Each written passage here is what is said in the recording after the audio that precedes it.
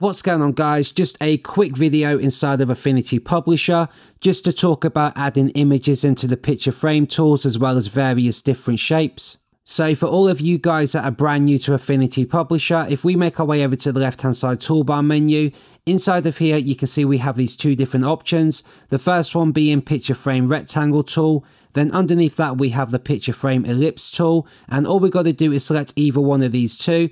Go ahead and drag that out to any size that you would like on your canvas.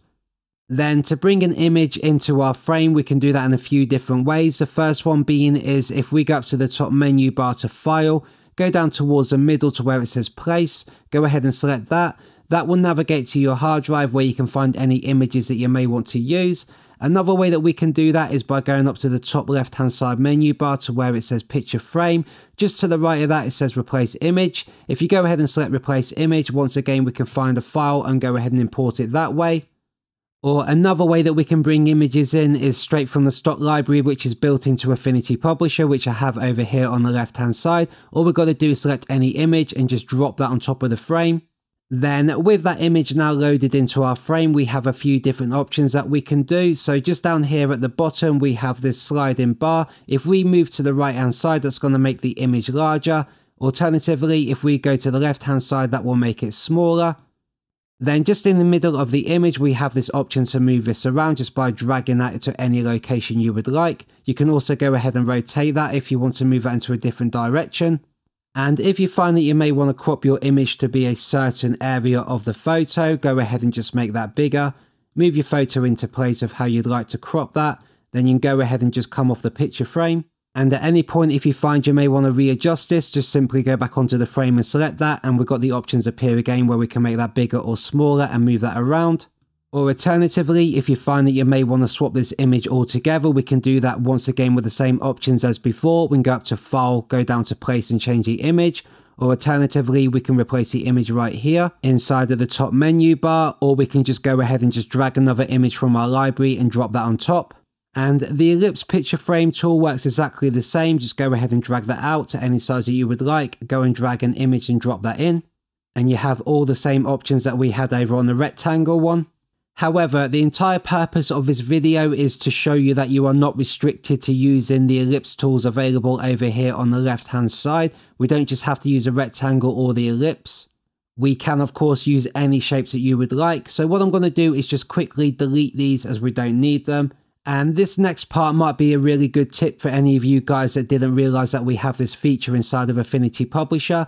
But from various tutorials I've seen in the past, if you want to put an image inside of a shape, then I'll show you how people used to do it, or in fact may still do it this way. So they'll go ahead and they'll grab any random shape. We'll go ahead and get a star, just drag that out to any size that you would like.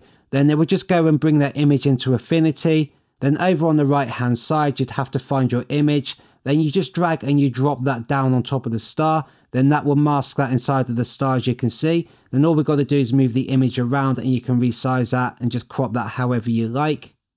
And of course you can do that with any shapes that you would like. So go ahead and just grab something else quickly. We'll go and get that cog. Go ahead and just drag that out and drop another image. Then we'll go and grab that image on the right hand side. Drop that on top of the cog. So this is one of the problems with doing it this way, which you may find. Sometimes the images that you bring into the program are far too big, so we have to zoom out to find our handles, as you can see right here. Then we'll have to go and grab those handles and drag that down to the rough size that we need for it to fit inside of our shape. Then we'll go ahead and zoom back in. Then once again, we can go ahead and just resize that and frame that however you like. And just like before, as long as you have your images selected over here on the right hand side inside of your layers, you'll always have the option to go up to the top menu bar and replace that image. So that is one way that you would add images into shapes. However, this is not the correct way to do it. So I'll go ahead and just delete them and show you the way that we should be doing this. So first of all, we'll make our way back over to the left hand side toolbar menu and we'll just grab any kind of shape that we would like to use. So I'll go and grab that square star right there. Then I'll just drag this out to any size that I like on the canvas.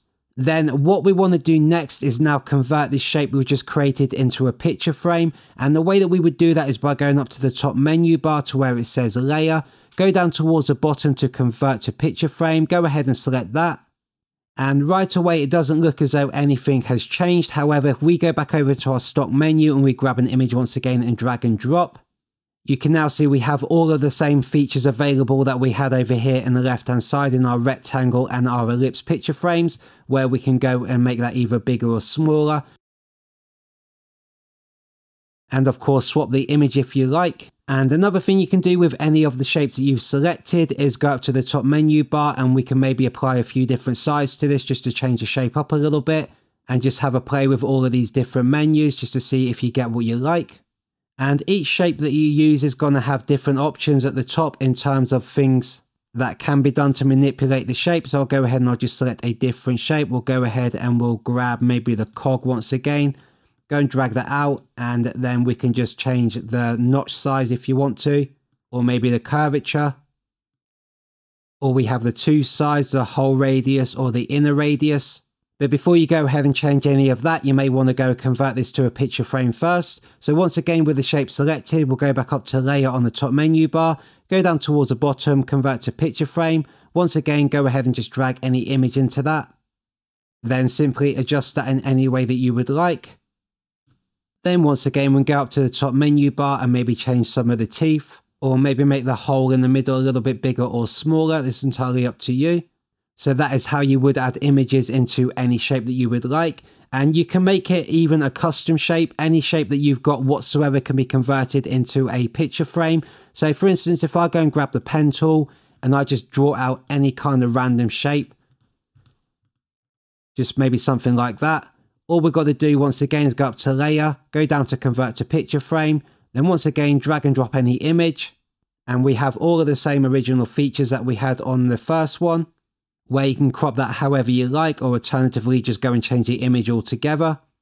And another thing that you can do if you have custom shapes is we can go up to the top left hand side toolbar menu, grab our node tool, then we can go and manipulate that shape any way that we would like, simply just by dragging them nodes and just making a completely different shape altogether, while still having all the picture frame options. So that is it for today's video. I hope you found it useful. If you did, then please go ahead and hit that like and subscribe button, as well as go and check out all of the other Affinity Publisher videos that I have available on my channel, as well as Affinity Photo and Designer. But for now, I hope you have a great day, and I will see you in the next video.